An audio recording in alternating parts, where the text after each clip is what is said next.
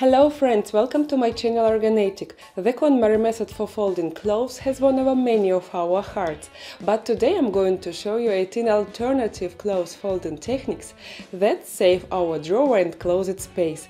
If you like videos about home organization, please subscribe to my channel and let's begin! Let's begin with the pouch folding method. Fold about 1/3 of the shirt forward, then flip it over. Fold the sides towards the center.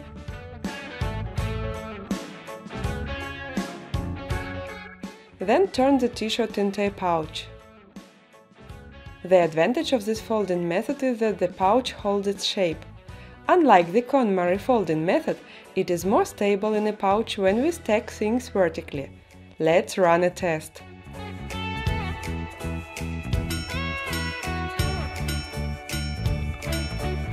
The result is obvious.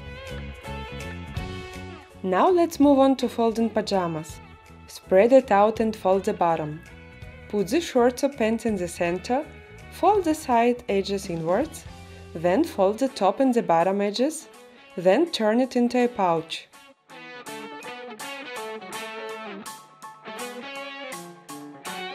You can also use this method to fold underwear. Spread the panties out, fold the top part towards the center, flip it over, fold the sides inward, and then turn it into a pouch. Simple as that. Now I'm going to show you how to use this method on kids' jeans. Fold the waist forward, flip them over, fold the legs together, wrap them up. Finally, as usual, secure the folding by turning it into a pouch. Here is how it turned out. Here is an alternative way of folding jeans into a pouch. The folding is secure and compact. This folding method is especially useful for folding kids' clothes or when packing for a trip, because it's less likely to unfold even when the kids take the clothes out of the wardrobes themselves.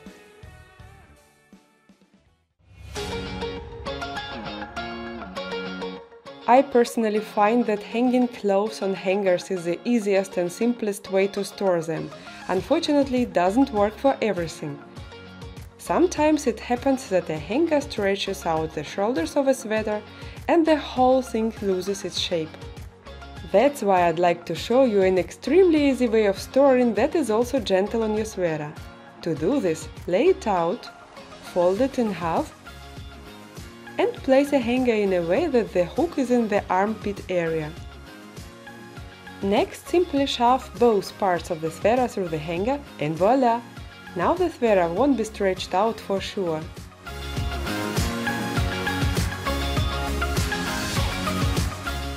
Here's another cool way to hang clothes. First shove the sweater itself through the hanger, then the sleeves. Look how it turned out! Simple, nice and secure. As for heavy jerseys, they can be hung in an unusual way. This time the sleeves go first with a seam resting on a hanger. Well, that's pretty much it. That's what we got.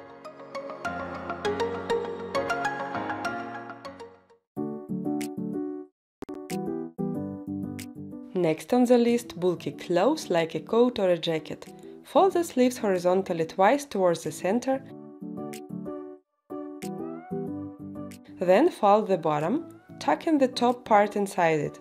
There you have it, a neat rectangle that doesn't need a hanger. This method also works for packing in a suitcase. In order to hold the hoodie, use the following method. Fold it twice, starting from the bottom all the way to the hood. Then fold the sleeves on top. Next, fold the sides towards the center and wrap everything inside the hood.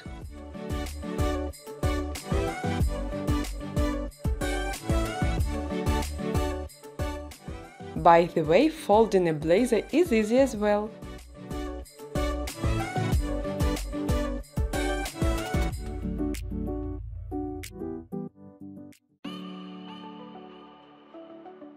This next method of folding will work for those who store their jeans horizontally.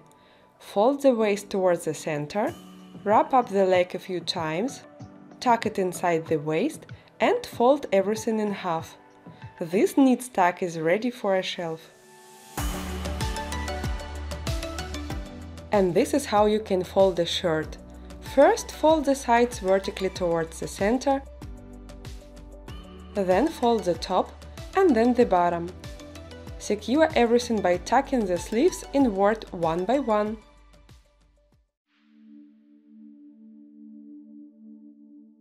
If you need your clothes to take up less space, for example when going on a trip, wrap it in a bundle.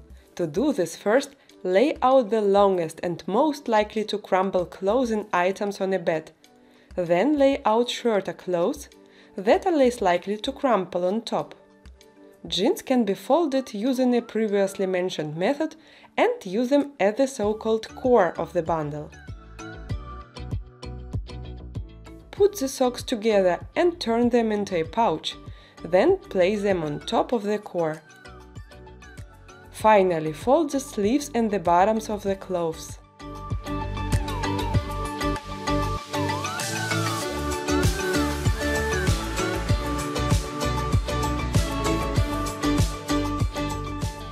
The bundle now can be moved to a backpack, a bag or a suitcase. Another way is to simply roll up the clothes.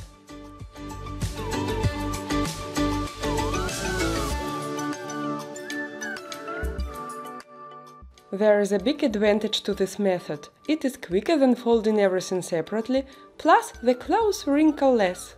As an option, make a few bundles, sorting them out. This will make it easier to navigate in the suitcase.